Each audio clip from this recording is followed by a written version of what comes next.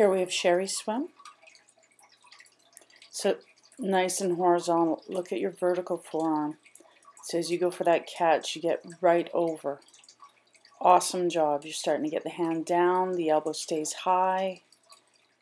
Hip rotation, so you're still kind of stopping a little bit in the middle. So you want to make sure you go all the way through.